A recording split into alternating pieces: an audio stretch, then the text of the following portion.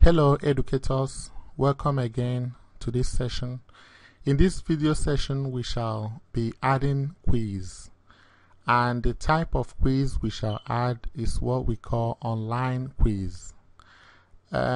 Teachers grade a lot of papers, and one thing about websites is trying to make things easy for you. Technology is also trying to make the work easy, especially when you are teaching like 40 students in a classroom and you have about 5 or 6 classes to teach in a day. So on the average, if you're teaching like 5 classes with an average of 40 students, you have about 200 papers to grade. You also have to do lesson plans and the rest of them. So I understand the work, okay? I've been in your shoes. There is something I found out and I am going to share it with you. It's about online quiz. Now this is a website that it is nice. It doesn't ask you for credit card information. It is free. It will grade your quiz for you. I will talk briefly about it. Before I talk about it, I would go to my okay, this is our website which we want to close. This is our work site. Now I'm going to go to my website, my old website, and I'll click on a test. Let me click on tests under pre-algebra, and if I kind of scroll down, you'll see at the last your online test codes from that quiz. So there's something that is called that quiz, and I kind of put it in this way. I made a Word document which I converted to a PDF file, and I kind of did it like this. For that quiz, I will set the online quiz for them and give them the test code, and I just put this in the website. Now I know you can easily import this and put on the website. Let's go ahead and begin. So where did we locate our quizzes? The quizzes is under math work, okay? So you click on quizzes and you don't have anything here.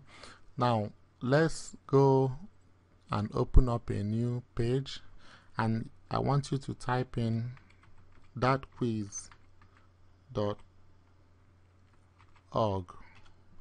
thatquiz.org. Okay, and there you go. So this is mainly for educators. It's very easy. You can create a quiz immediately. So teachers, it says login or create an account. So I can log in. I hope I still remember my login details at yahoo.com, and I can log in. Now if you cannot log in, you just create an account, and you see when I was teaching at South Lawn, I had a first period class Math 7, second period class Literacy Lab, third period class Pre-Algebra, fourth period class Algebra 1, fifth period class Pre-Algebra, seventh period class Pre-Algebra. So I made quizzes for them. Now this online quiz is not to kind of take over the class test. No. This is in conjunction with the class test, with the paper test as well. So it's so easy. When you want to create a quiz, you can easily, there's a simple quiz you can easily create here, like on the go immediately. Or you can also browse some tests. A lot of teachers are using this resource. You can browse their test and import it. You can also design your own test. Okay. Now this is kind of a presentation on its own. Would take time, whereby I will have to show you how you can browse the test, which means other teachers have made. If you browse it, you'll see what other teachers have made, and you can import it directly. It tells you what kind of test it is, whether it's matching or multiple choice or slides.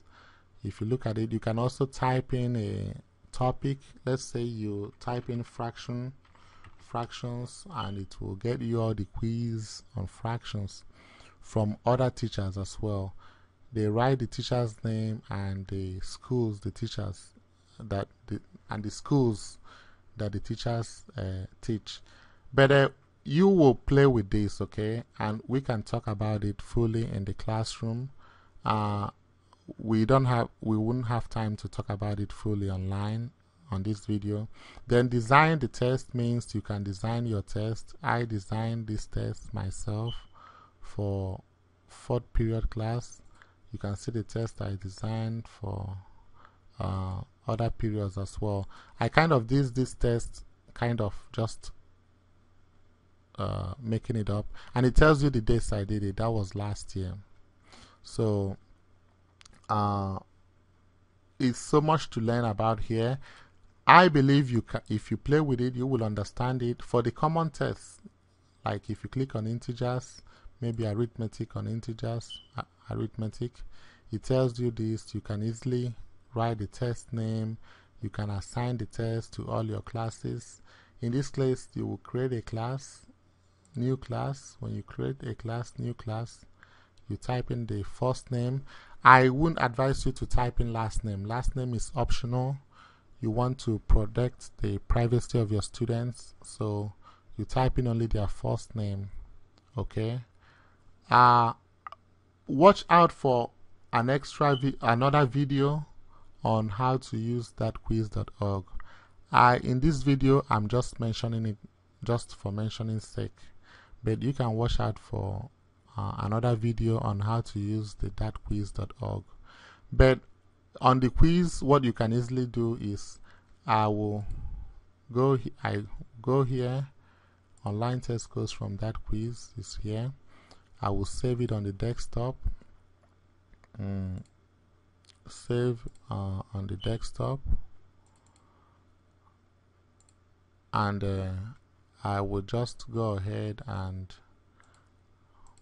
upload it here, and my students can click on it and see the codes, the quiz, and the dates that they are supposed to take it.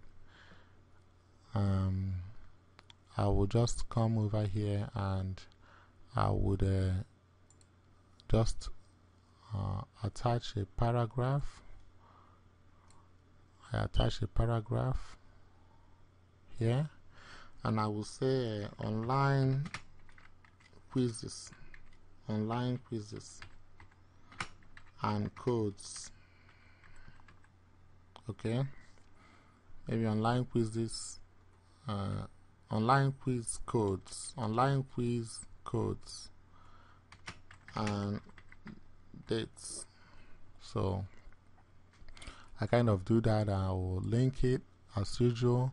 I will link here, and I will go and upload a file. Now before I upload a file, open a new window. I'll upload a file and find the online test codes from that quiz. There you go. There is this here, and I open. Okay, and it's uploading the file. Now one thing I remember now, which I want to tell you is good. Yeah, there you go. I'll just publish. Okay, now there is something I really want to tell you. If we go to the math work, this is now the website. We click quizzes, and there you go, and we click here, and we have our quiz. Okay, pretty easy, huh?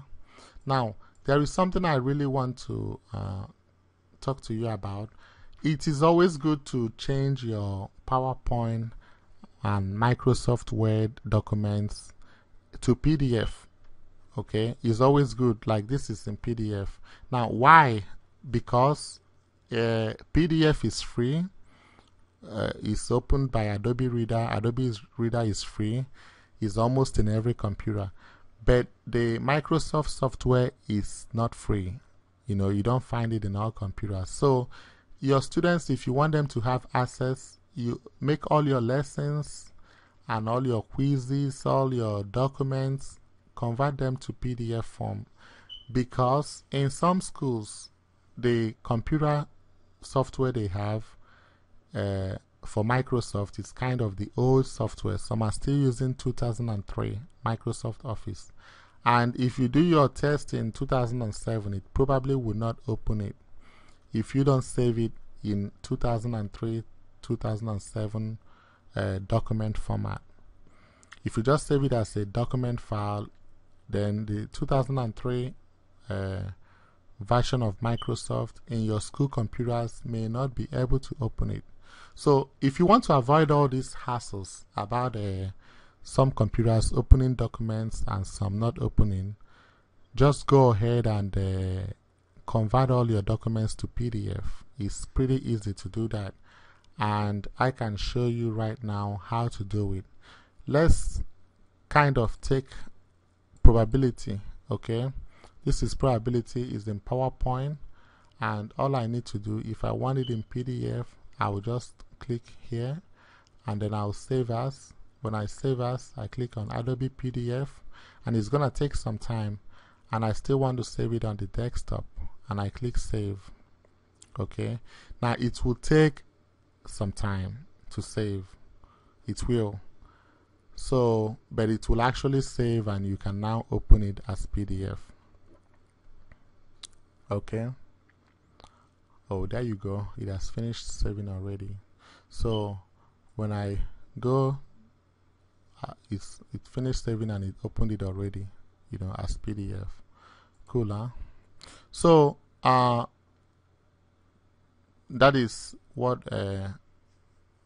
is important. Save all your documents into PDF format. Okay, thank you for listening here about putting your quizzes using the thatquiz.org website. I will talk about it extensively later in another presentation, but you can go ahead, have a heads up and play with it, and you can just do it as I did it, like prepare a table, put your codes, put the dates, put the title of the quiz. Okay, thank you for listening, and please view other videos as well. Bye.